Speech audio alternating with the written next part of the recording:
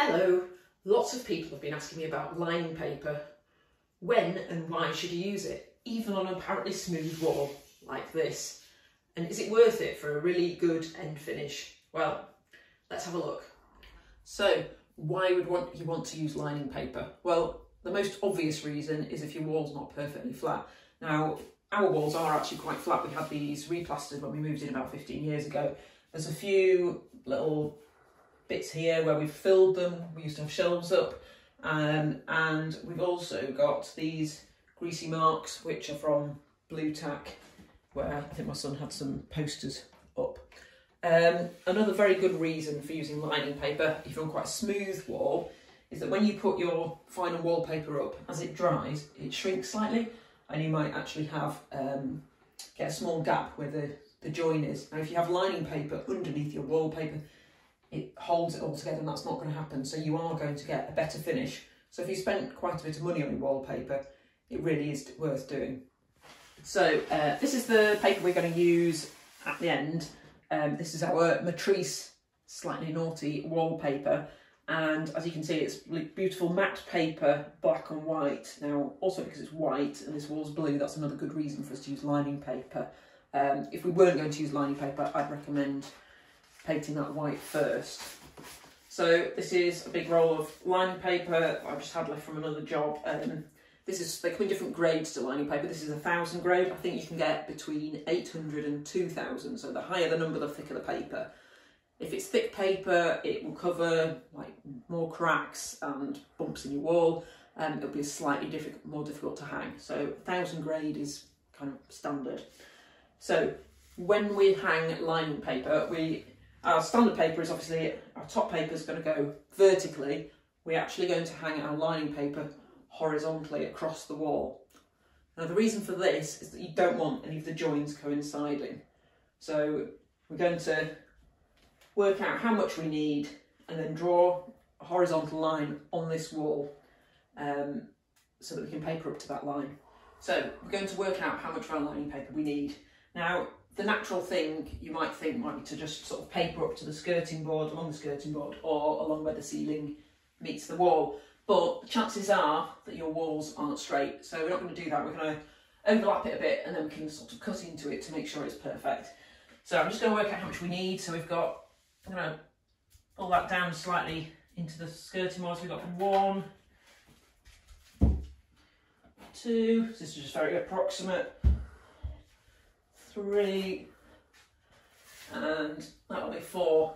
So I'm going to do my first piece of wallpaper. I'm going to draw a line with the spirit level, I mean it doesn't have to be that accurate, along here.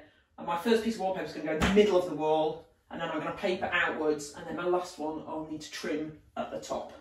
I'm going to cut my wallpaper to be the length of this wall, of the width of this wall, with a little bit extra so we can trim. Right, so I've got my mark that I've made, and I've got a spirit level. I mean, you don't have to use a spirit level, but I just happen to have one handy. And I'm just going to draw a rough line, which is going to be my guide as to where I'm going to put my first piece of paper, which I'm going to paper along here, so it's going to go here. And the next thing I'm going to do is I'm going to measure the width of this wall. I'm going to add about 20 centimetres, and that's going to be the length of the piece of paper I cut. So I'm just going to mix the paste to put the lining paper up. I've decided just to use some standard cold water paste mix, which, to be honest, is a more sustainable option really than ready mix paste, and it's also very cheap. It doesn't use much packaging, and you're not using all the fuel to transport a big heavy tub of paste. Plus, if you haven't mixed it, it lasts for years. So I've put the correct amount of water into the bucket. I've looked at this, we're just using normal wallpaper, so this needed 6.8 litres. So I've filled up to there. So now it's the really important bit. I'm just going to sprinkle the paste into the water. So what you have to do is stir with one hand and gently sprinkle it in. Right. So keep sprinkling and stirring.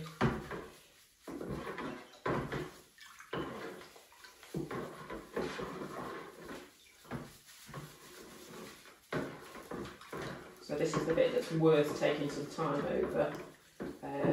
If you just point it all in at once, you'd end up with lumps in your mix, which would be bad.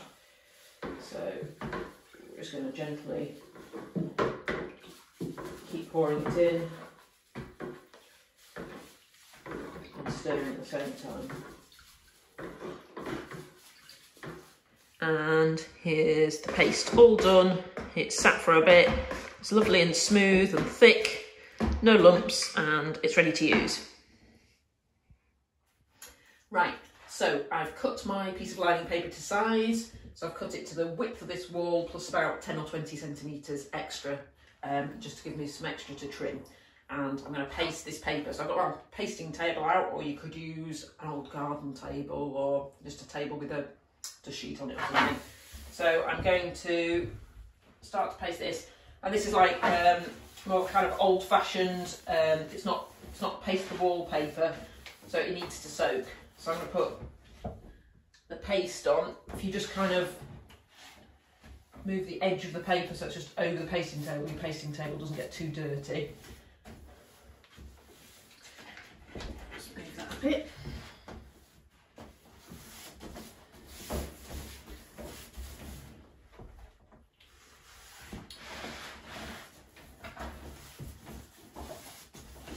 Right, so that we can handle this and so it can soak a bit, we're just going to fold this into itself like that, move it along, paste my next bit.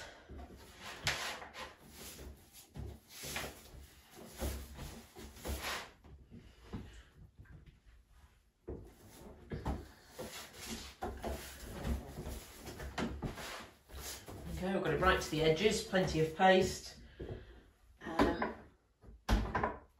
Right, so for the next bit, I'm going to take it to my fingers like this, move it up and do that. So you can see we're creating this concertina effect. So I'll continue with that. I mean, this piece isn't too long actually because this is a small room. It could end up with quite a large piece of quite a long piece of wallpaper to fold up. So let's finish this off.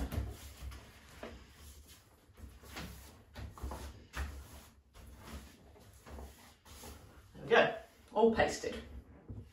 Right, now I'm ready to put my piece of paper up. So it's just been soaking for a few minutes really while I've just got myself together. So hopefully this is going to be the right size. That's an exciting bit. I've got a platform here, so I can easily work from that, and I'm going to line this up with this line that I drew on the wall. So it needs to overlap a little bit into the corner. Oops. And here's my, there we go. Here's my line. So I'm going to put the top edge of my wallpaper against that line. Let's just get it right. So, yeah, I mean, it doesn't have to be exact. After all, this isn't our top paper, this is just our base coat, so it's good practice. So just stick it all on. I've got a bit too much extra, never mind. Just cut that off and we'll make our next piece shorter.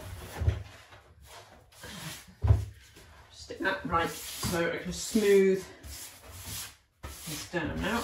You might have to, if you get a big bubble, you might have to peel it off. I've got a big bubble there. And let the bubble out. So that's a really important thing is just make sure you've got enough paste on and make sure all your edges are really well stuck so you don't want any of them flapping about. But I mean, remember this is just, it's going to be underneath your wallpaper, so if this was your top paper you'd have to be very careful. You wouldn't want to get too much paste on the surface, you'd have to be much more careful than I'm being with this. So this is really quite a quick job. And quite satisfying. Oops, I've got a bit of a crease in there. Let's cut it a bit long.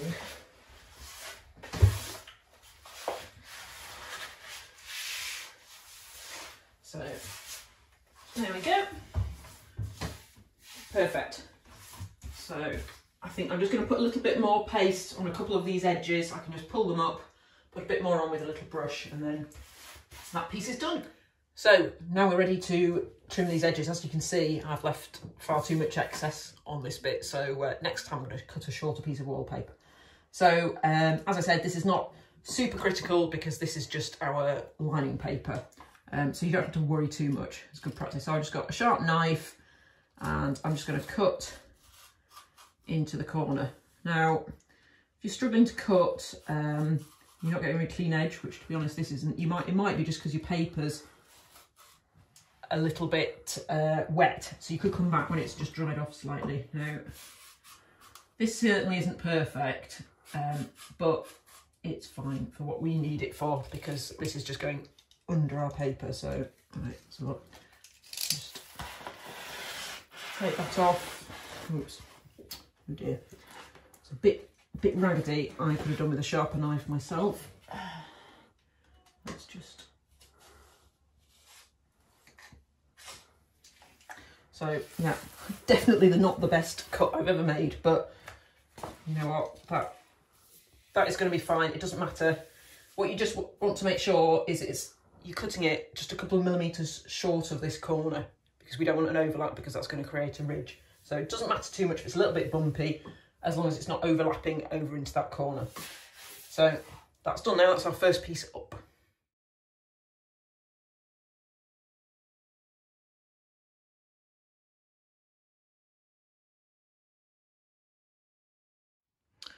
So I've got the second piece of lining paper up and you might notice that there's an extremely small gap which I've left on purpose between the two pieces.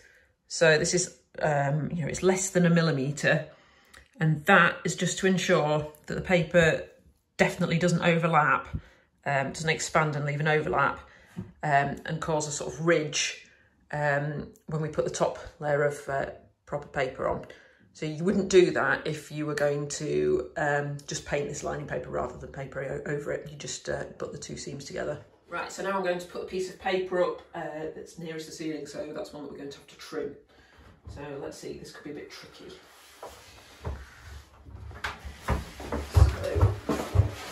So let's line it up with this. So we're leaving this, we're going to get it on. We've got to remember to leave this narrow gap.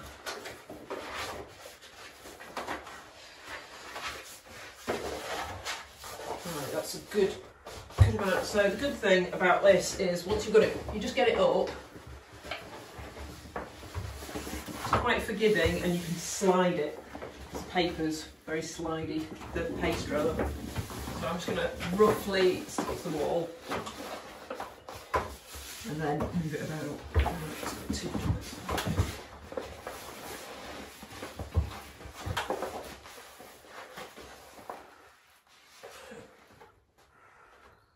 Get that in place and try and move the rest of this down. Just need to get my brush.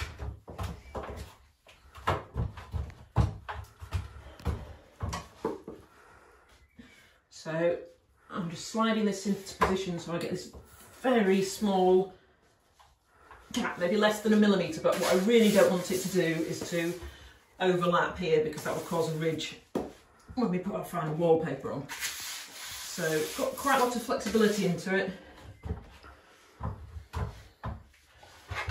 Take that off, move it a bit.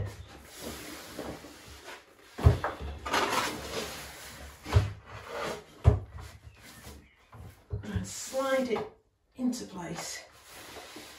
There we go. This cap's a bit big so I can just slide it. Well, that's looking better now. Right into the corners. Top. Perfect. So once I've got this stuck on, I'm happy, and I'm happy with the positioning. I'll start trimming. So yet again, I've got far too much overhang, so I'm just going to roughly trim that off.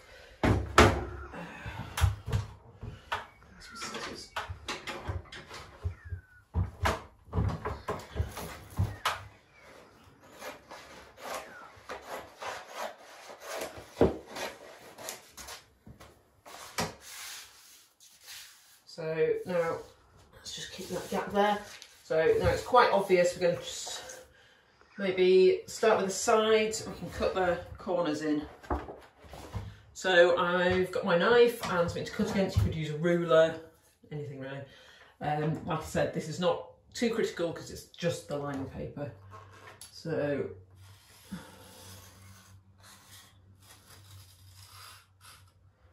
I'll start by cutting this piece off here.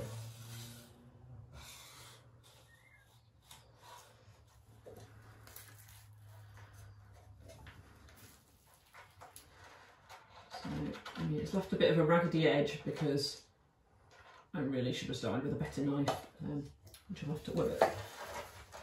But that's going to be fine because this is going to be hidden. So I'm just going to put that like that.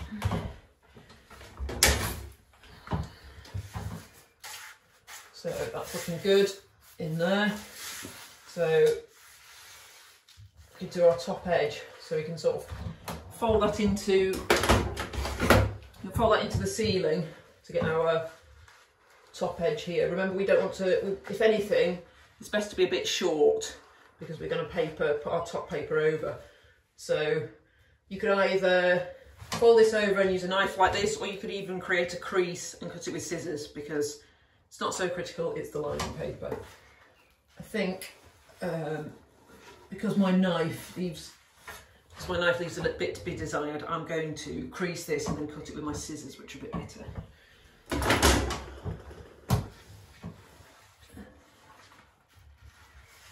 So I've got quite a good crease there. So I can just lift that away from the wall.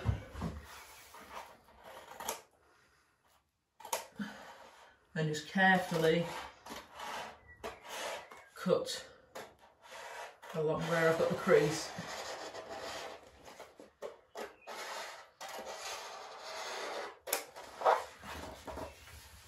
Maybe that's a bit, I'm going to cut a little bit more off there. So, and then you can wipe the paste off the ceiling just with a damp cloth once you've finished. So, like I said, it doesn't have to be perfect, as long as it's a bit short of the ceiling, that's the main thing. So there we go, that's how we trim our edges. So we've just completed the lining paper on 3 of the walls, but the final wall left to do is the tricky one. So we're on to our 4th wall, which, as you can see, has got a window with a pelmet above it, a radiator and a socket. So this is going to be a bit of a tricky one. Because it's quite easy for us to do so, we're going to remove the pelmet. If you've got a curtain pole, it would be a good idea to remove that if you can too. We're not going to take the radiator off. I'm a bit worried about doing that as it's quite old. So I'm going to show you how best to paper around this tricky wall. So we've taken the pelmet down and we're just going to work out where we're going to put our pieces of horizontal paper. So I think the best way to tackle this is to make sure that our paper, we get one piece of paper that takes in this width here and it comes to about the height of the brackets behind the radiator. So if I start this piece of wallpaper about here, then I'm going to have one there to take in the socket, one there, and then I'm going to have this whole piece here, which is going to take the top of the window in. So I'm going to draw my line here, and I think I'm going to start with this piece first. So I've drawn our line on the wall, and I'm going to put our first piece of paper on this line, which is also going to cover this crack, so that's good. So here's my pasted paper.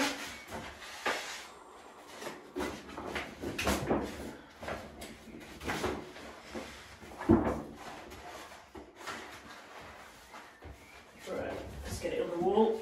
I'm going to try and line it up with that line. Oops, let's go a bit further across. Slide it into place.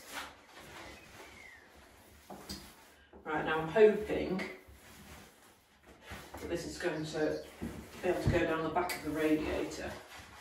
Might be, I mean, as I keep saying, this is just lining paper, so you don't have to worry too much about manhandling it. So let's see if we can coax it down the back.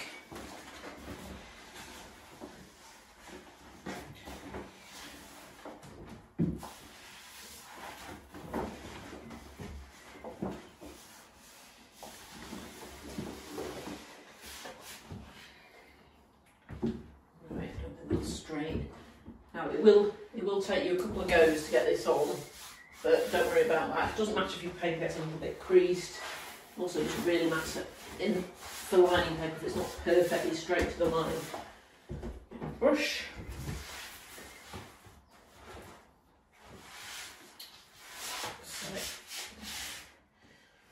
Now, so we've got got this okay behind the radiator, so that's good. Got this windowsill protruding here, so now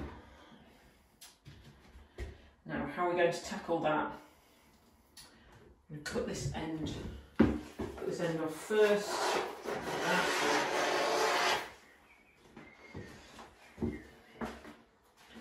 Now, because this is wrapping around the windowsill, I'm going to try cut this straight down here so that I've got enough of this to wrap around there.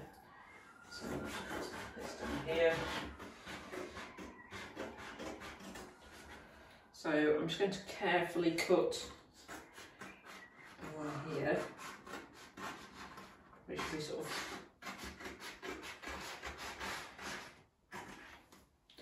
so this now to get around this windowsill we can kind of cut diagonally. There we go, so we can really ease that in there. Get my brush again. A bit of a crease in that. Brush that out. Now that's looking better. And then we can cut this around here. So I'm going to need some extra paste on these bits. And then we can cut this in here, so that's our first piece on, and as you can see that's going to look good going behind the radiator. So our next piece is we can just tuck them in as far as they can go behind the radiator.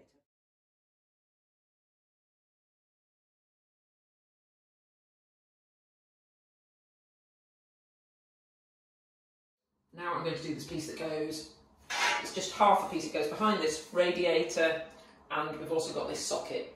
So I've turned the electricity off. I can just turn the upstairs sockets off in this house. I'm just going to loosen the socket. I'm not going to take these screws completely out. I just want to be able to pull this plate slightly forward. This one's already loose. There we go. So I've just pulled it forward slightly. With the electricity off, obviously, because we've got wet wallpaper paste. So I've got my piece cut approximately to size. I'm going to slot that. It's a bit tricky because it's sticky. So pull it down here so it lines up. Slot it to the radiator up to the bracket. So as far in as I can get it. I'm going to line it up with that line. So we've got our sort of 1mm gap there. We can slide it into place.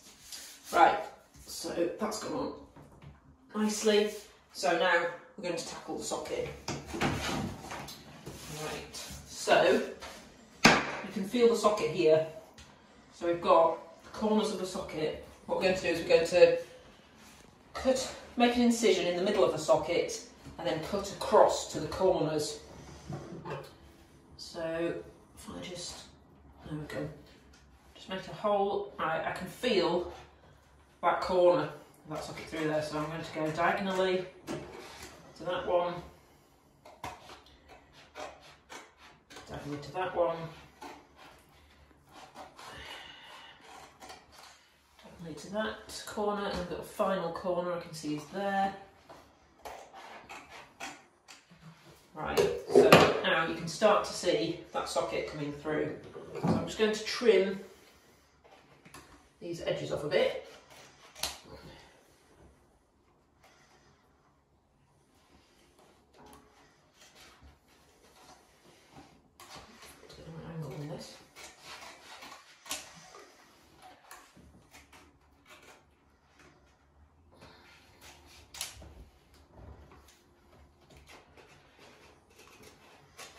So you can always trim more off, obviously, as you go along. So what we're going to do is we want to get this socket to come out like that. I'll smooth the paper around it. And then we want to get these little flaps. Maybe we can cut, I think I'm going to cut these flaps down slightly so that we can just push them behind this socket. So just going to slightly trim that off.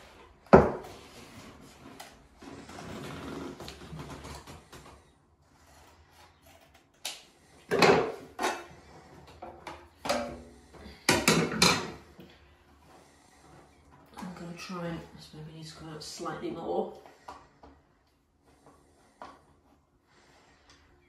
Obviously I've turned the electricity off here, so if you can see, we can just push that paper. It's got to be a bit gentle because the paper's damp, so it's easy to rip. So we're just going to shove that behind the socket.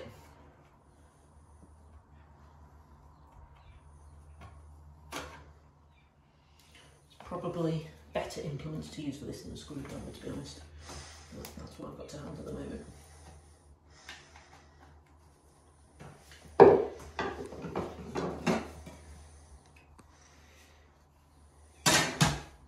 So once I've got all that done, I'm going to smooth.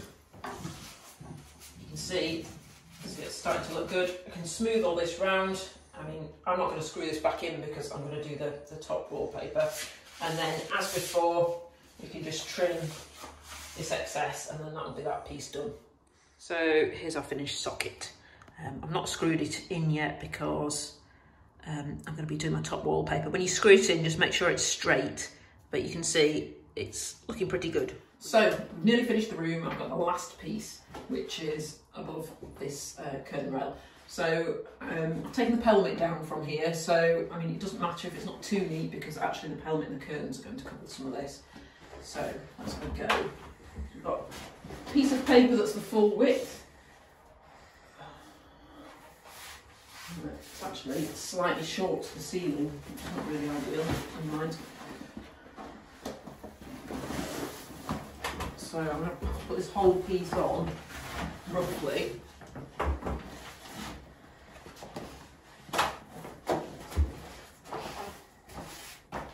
Sticks. So I'm going to work from this end. I'm going to make sure it lines up here. So my slidey paper. Oops.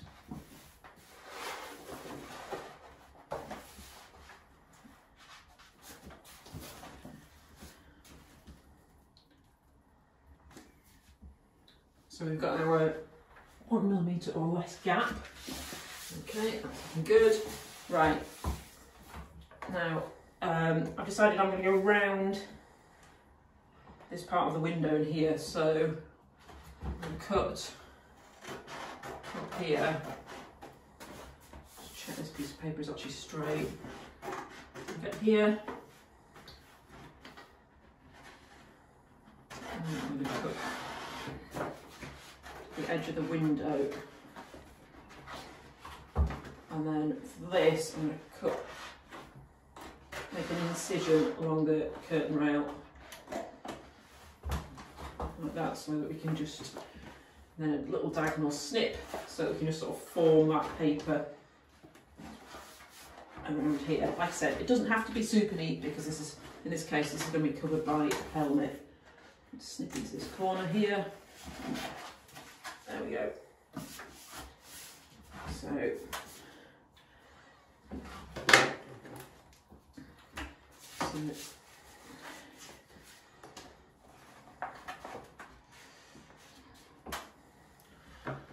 Probably should have cut that a little bit better than that, but I might.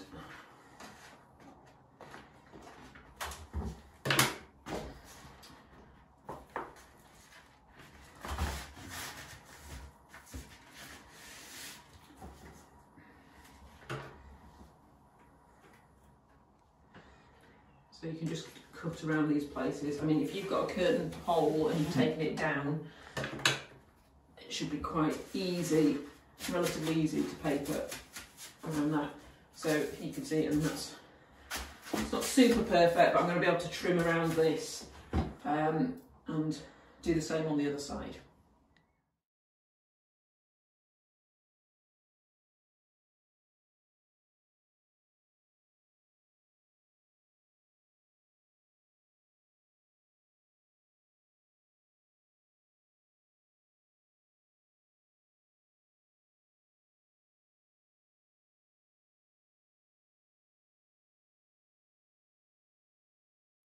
And it's finished! Look out for our next video on how to wallpaper a whole room with patterned wallpaper.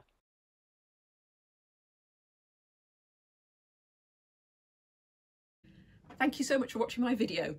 I'm Charlotte Raffo, and when I'm not decorating at home, my business is the Monkey Puzzle Tree, and we collaborate with fine artists to create beautiful wallpapers and fabrics like this real cork wallpaper we have here, and these amazing screen printed fabrics. Got lots of different ones, which you can see on our website. We've won lots of awards for our designs. So if you'd like to see more, you can subscribe and see more videos, and we also have a website, and we hold stock of all our products and distribute around the world. Thank you so much.